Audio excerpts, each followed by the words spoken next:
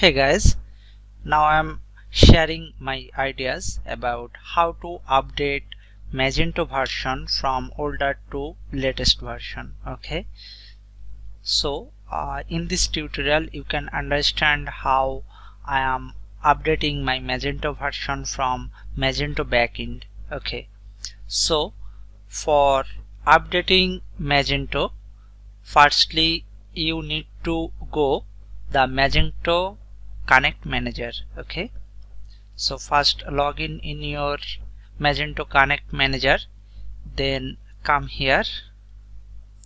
Okay, and this is the main option to update your Magento version.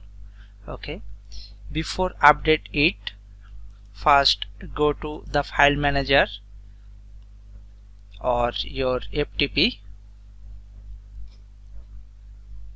Okay, now go to the root folder. Now pkginfo. Okay, then rename it or delete it or just rename it. Okay, I mean that this folder will never exist, so you can delete it or rename it. Then come to Magento Connect Manager, then just click on check update.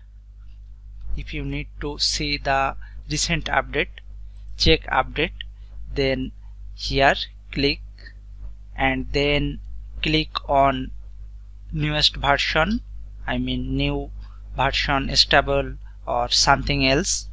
Okay, I have already updated it few minutes ago, that's why I cannot show you how to see that drop down menu, but I am assuring you will see here another option, that means update new version or something else.